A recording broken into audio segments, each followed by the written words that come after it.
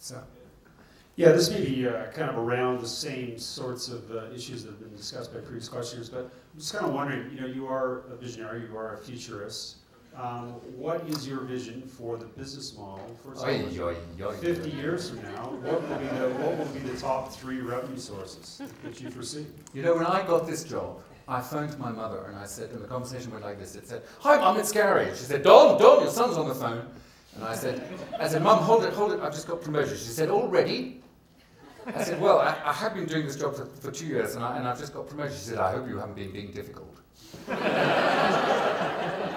I said, "Mum, I've just been promoted to Chief Operating Officer." She said, "What does that mean?" And I said, "Well, it means that I cover the following things, including strategy and business development." And there was a pause, and then she said, "And do they know you don't know how to do any of those things?" So while you're asking me that question, unless you're being paid by my mother, I have absolutely no idea.